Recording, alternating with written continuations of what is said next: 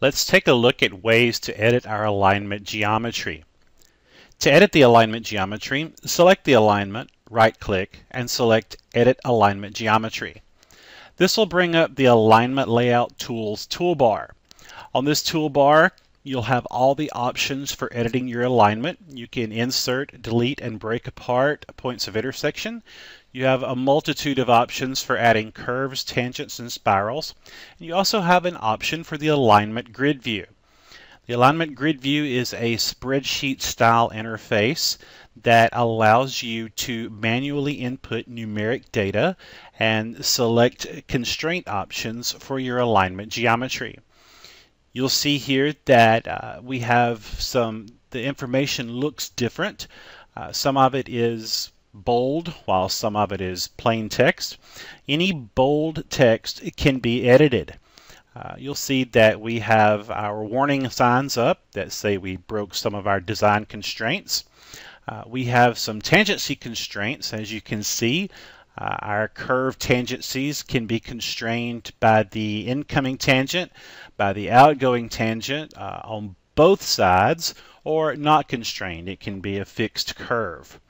We can lock or unlock our parameter constraints, and those parameter constraints, as you can see, when they're unlocked, you can edit them. They'll become bold, and the parameter constraint for a curve can be either a radius or a pass-through point. I can select the radius of this curve and enter a value, let's say 110 meters, and Civil 3D will let you know that it can't do the math. It could not solve that curve. Let's drop down to a 100-meter radius for that curve, and you'll see that the curve does update automatically. You'll see there that with this new geometry, we have a very short tangent between these two curves, and I'll illustrate, but you should probably realize that we're not going to be able to edit the radius of the incoming curve all that much, simply because there's just not enough room to work there. The math is impossible.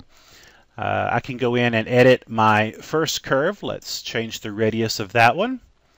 And you can pretty easily see what happens when you input that radius of 100 meters. Cannot solve it. Let's try one more time. All right, let's just take a look there. All right, it's not going to, there's really nothing more I can edit with my curve radii. So I can close my alignment grid view. Let's go in and take a look at some options for inserting a PI. We can insert a PI simply by clicking. If you click too far away and it can't do the math, of course, it will let you know that it can insert that. And I'll pick a point here, and I accidentally picked twice. So let's go ahead and delete one of those by selecting Delete PI. It'll remove that PI. And now I'm going to move it using grip edits. And again, if it can't do the math, you'll see there that it actually disappears. Wherever it's visible, it'll actually let you drop it.